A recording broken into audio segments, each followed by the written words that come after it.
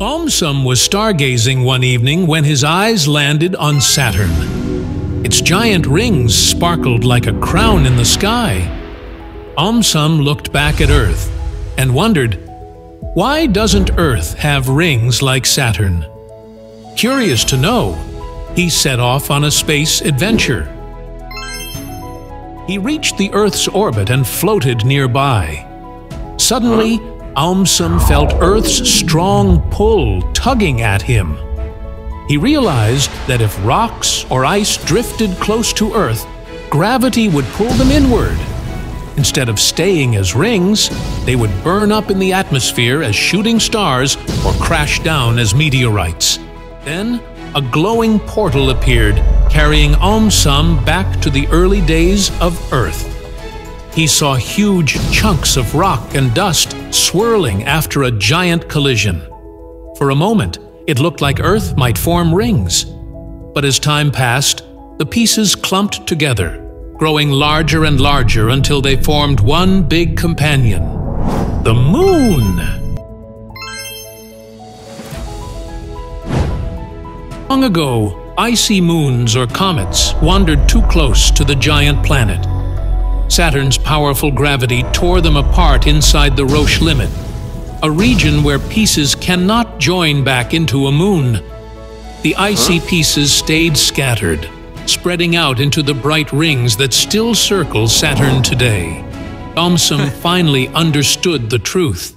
AumSum was sitting quietly on a bench when suddenly a strange sound echoed from his belly. Shocked, he wondered, why does our stomach growl? Determined to find out, he shrank and entered his own body. He landed inside the stomach.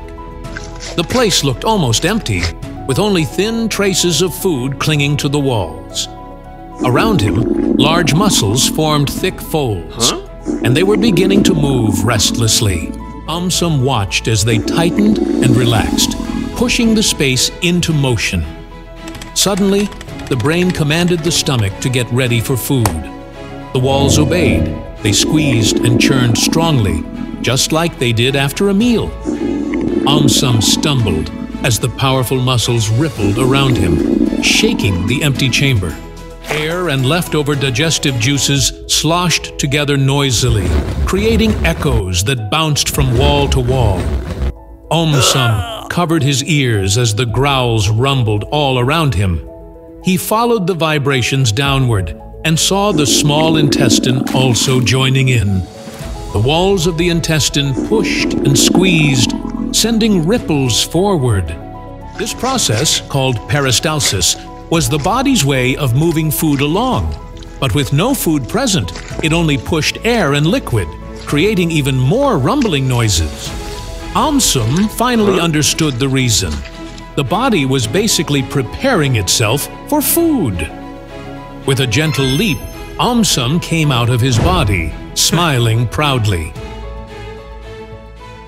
AumSum was sipping a fizzy drink when suddenly a loud burp escaped from his mouth. Embarrassed, AumSum wondered, why do we burp? Determined to know, AumSum shrank and entered his own body. He landed inside the stomach. The place was busy, bubbling with liquid and food. Around him, waves of muscles were churning and mixing everything together. But what caught his attention were pockets of air rising up through the mix. AumSum tried to find out where the bubbles came from. Some had entered when he swallowed food too quickly. Others had formed from the fizzy drink, releasing carbon dioxide gas inside the stomach. Suddenly, the brain sensed the pressure and sent a command. The stomach walls tightened, and the esophageal sphincter valve at the top of the stomach opened briefly. AumSum stumbled as the trapped air shot upward through the food pipe. It roared through the throat, and with a final burst, escaped through the mouth. Outside, it was heard as a burp.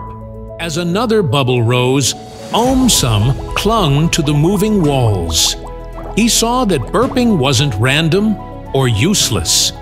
It was the body's way of getting rid of extra air that didn't belong in the stomach. If the air stayed trapped, it would only cause pressure and discomfort. Leaping back outside, AumSum smiled proudly.